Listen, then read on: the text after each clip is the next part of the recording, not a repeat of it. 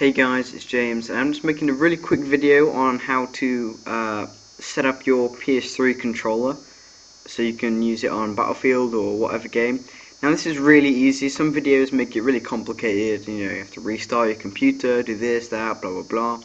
Seriously, all you do is go to Driver Manager, right? You click this, you get your controller, make sure it's not plugged in when you do this.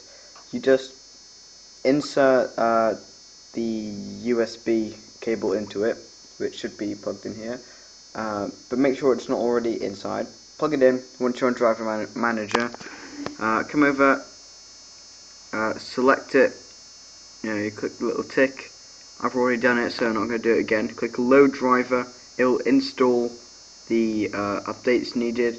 Come to Profiles, test it out, just click Vibration Settings, see if it works. Make sure you've got it on Xbox 360 controller. It works for PS3 as well, don't worry. Do not select the PS3 option. This should work. So I'll put the link to motionjoy in the description.